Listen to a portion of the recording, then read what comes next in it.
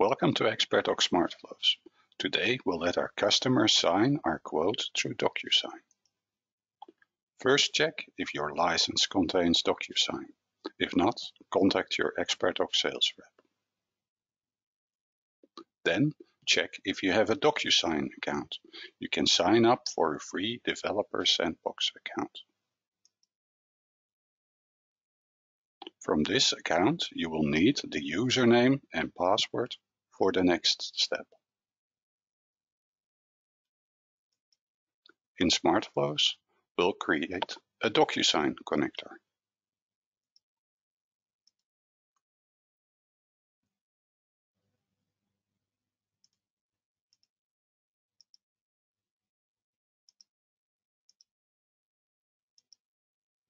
Then authorize Xpertdoc SmartFlows. In this step, you might have to go to DocuSign and enter your credentials of your DocuSign account.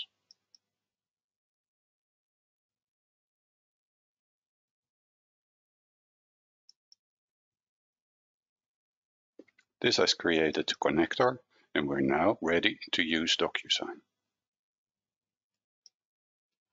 There are two steps to take. One is to add a DocuSign step to our flow, and two is to add a signature field to our template.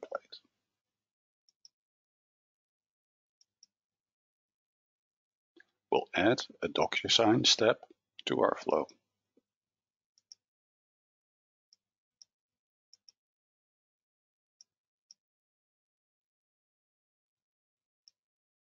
We have to adjust a couple of settings. Add the signed document to the flow output. We'll see the output on the screen after the document has been signed. This is what we called a delayed output. The step will wait until the recipient has signed. Make sure the generated document is selected. The other settings can be left to their default values. Then we want the stored or the signed document to be stored in SharePoint. So add a step for SharePoint and make sure to link the signed document to SharePoint. In the settings, I select one of the output settings. I'll show File in Folder. That way I can click from the flow's output to the document in SharePoint. On the other settings, I'll fill in the folder path. I'll link that to my dataset where I can pick up the SharePoint document location.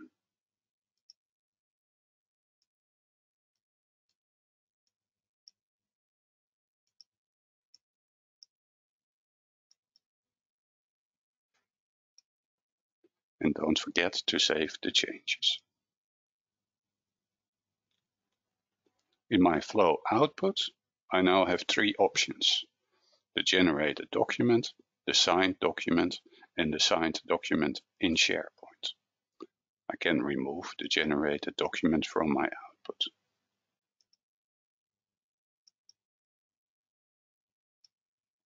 The last step is to add the signature to the template.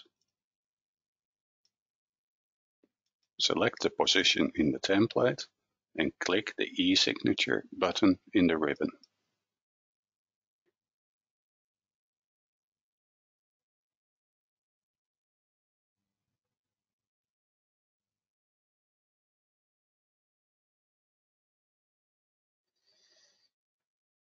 We can now configure this field.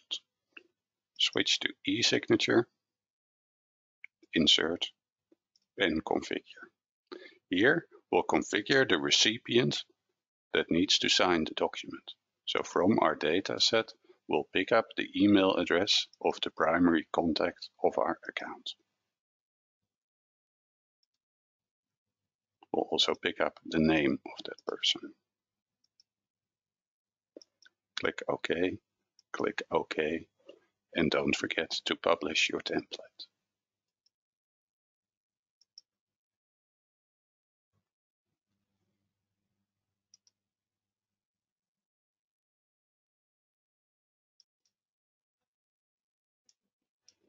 Now we should be able to run our flow. So let's switch to Dynamics. We'll run the flow from our quote, and the quote will be sent for signing to the primary contact of the account. That is René Valdez.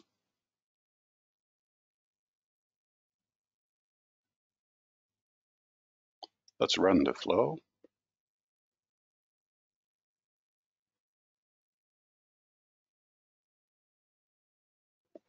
And the flow is now set in a waiting state.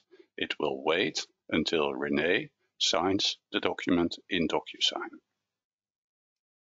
Now let's pretend I'm René. I can open her mailbox.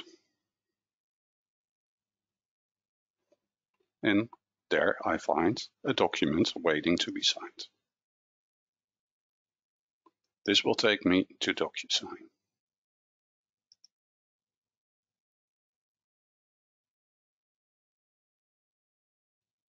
I'll go through the signing process.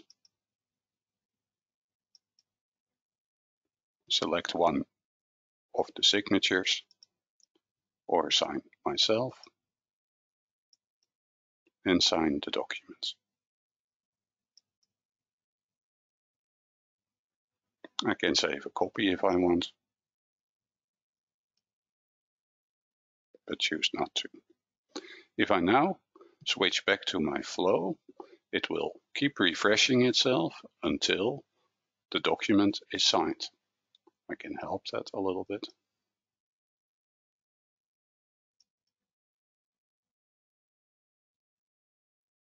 And as you can see, the flow continues and ends with a signed document and a signed document stored in SharePoint.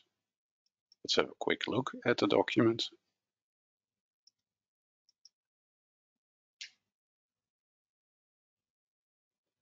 And that's a nicely signed document. That's it for DocuSign. Thank you. Bye-bye.